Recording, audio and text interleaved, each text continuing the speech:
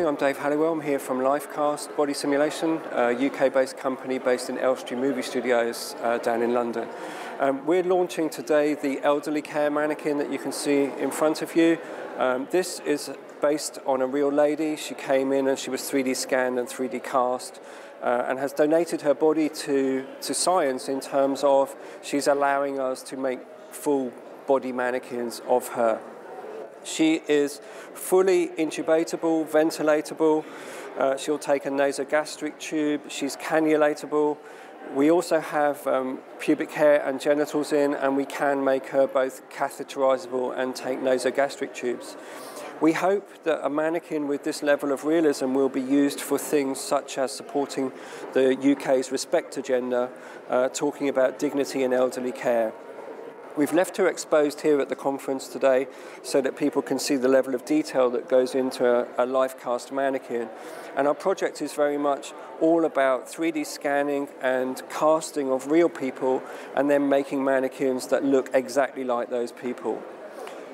The lady herself, you'll notice that she's got real hair, which is hair punched in, and the team at Lifecast, they spend their time working on either movies. They've recently been involved with Star Trek and Fast and Furious 4, and they actually took the wig home and dyed the wig so that we had the perfect colouring to match the mannequin. You'll see that she's got eyebrows, that she's got eyelashes in place, and when I open the eyes up, you can see that she's also got eyes in there.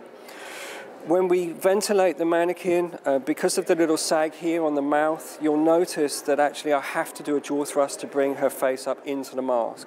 So when we apply the mask like so, normally you'd get the little leaks down here, and with a one-handed technique I'm really going to struggle to do it, but with a decent two-handed technique I can bring the face up. And this is the sort of stuff that we want to be able to teach the junior medics, that actually when people have no teeth in, they are far more difficult for us to ventilate. From a cannulation point of view, if I can just move down and show you just some of the work we've been doing on the range of movement.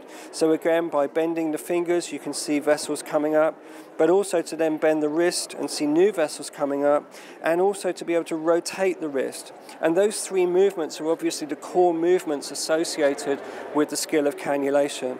If we come up through the arm here, you can see again that we're able to bend the arm into its natural position, and we've got a little bit of bingo wings, as we call it, going on down here, which is the realism.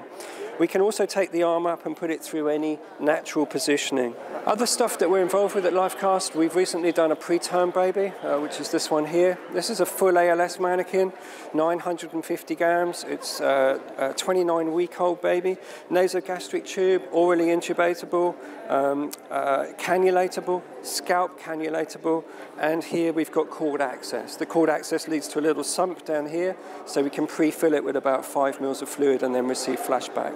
So that's 950 grams of ALS mannequin. It's based on a real baby who was 3D scanned and then cast and turned into a mannequin.